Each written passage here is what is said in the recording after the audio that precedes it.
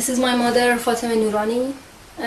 She had a brainstorm 3 months ago, and that was the second time of attack she had.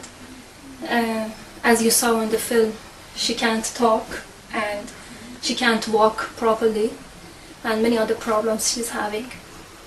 The reason for her attack was the limitation they were putting on us. She wanted to go to somewhere, and at the same time there was no car. And I don't know if you remember or not, 3 months ago the fuel was not allowed to come inside the camp, especially benzene for cars, and there was no car at the same time. And she just walked to the place, and the weather was very hot, and she got brainstorm, and I'm so worried about the people and many other people in this camp.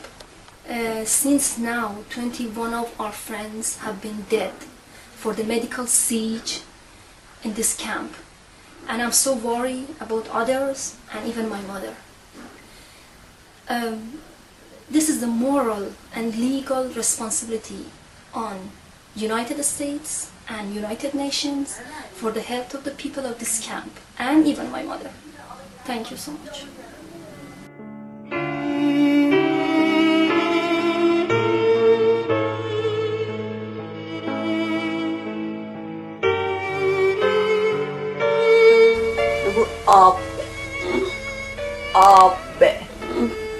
Baba,